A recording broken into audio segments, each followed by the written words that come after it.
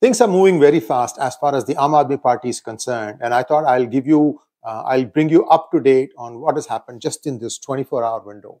Kavitha Rao has been now arrested by the Central Bureau of Investigation, that is the CBI. First it was the ED, now the CBI. So these kind of things will keep happening. Every one of these individuals most likely will come under the scanner of both the Enforcement Directorate as well as the Central Bureau of Investigation. And today I'm going to give you an update on 2 or 3 different individuals, and this is going to really blow your mind. I have a small slide deck, but before I go into the slide deck, please like this video because we have put together a lot of information in just a very small sound capsule. I would appreciate it very much if you could just like this video. Thank you very much.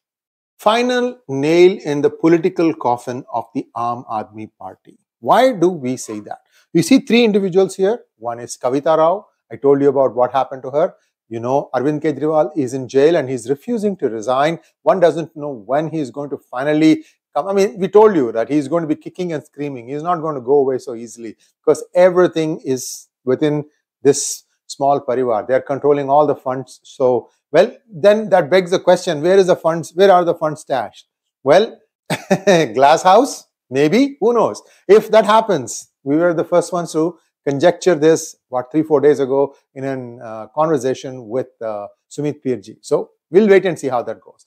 The third person in this is Amanatullah Khan, and we are going to go about explaining each one of their, what are the things that they have been subjected to in the last 24 hours. Now, double trouble for BRS leader Kavitha after the Enforcement Directorate. CBI arrests BRS MLC Kavitha in the Delhi liquor scam. Kavitha will be produced before Rose Avenue Court in Delhi on today. So she was produced today. Kavitha was arrested from jail number 6 of 𝙒𝙧𝙤𝙀𝙁 around noon on Thursday.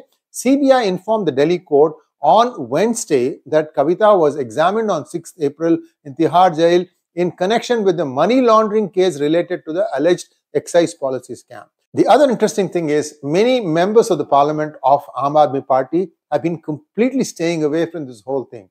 These are people like Swati Maliwal, Harbhajan Singh. I don't know what Harbhajan Singh had to do with this, but he was lucky, I guess. Of course, we know that Raghav Chadha is holed up in London. They are going to do something more. So I'm going to give you all the names of the people who are avoiding. So Amanatullah Khan, the Enforcement Directorate has sought an arrest warrant for him. In a fresh development, ED has moved the Rose Avenue Court seeking an arrest warrant against AAP MLA Amanatullah Khan in a money laundering case related to alleged irregularities in appointments in the Delhi Waqf Board.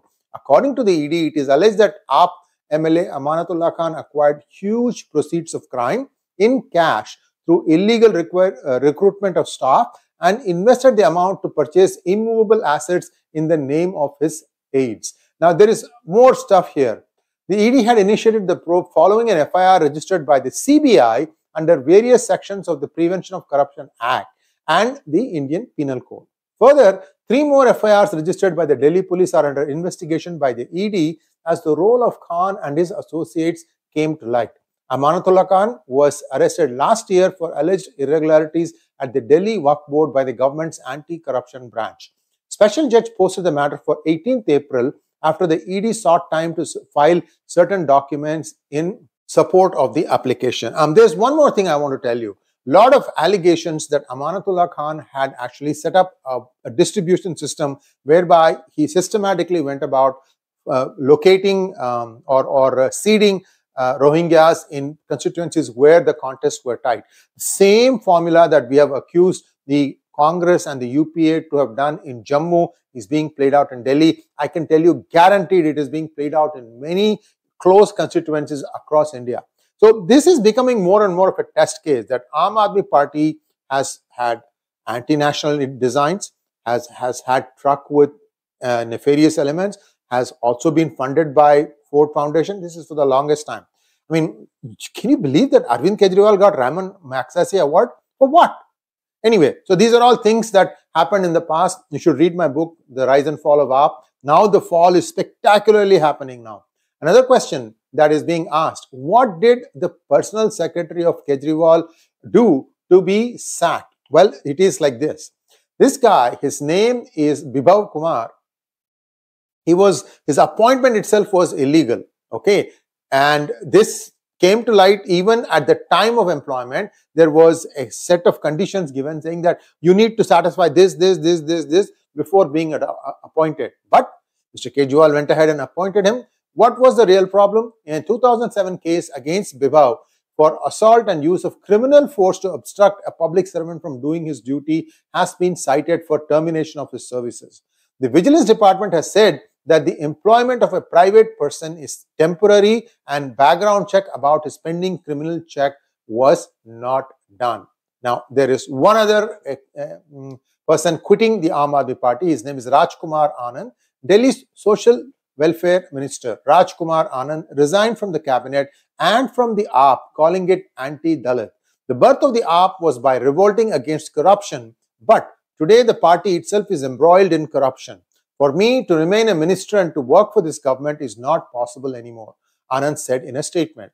Anand further alleged that Dalit MLAs, ministers or councillors of the AAP were not given any respect. Here comes the interesting part. Many Rajya Sabha MPs are missing from protests against Kejriwal's arrest. Who are these? These are people like Raghav Chadha, who's holed up in London. Swati Maliwal, she is in Delhi.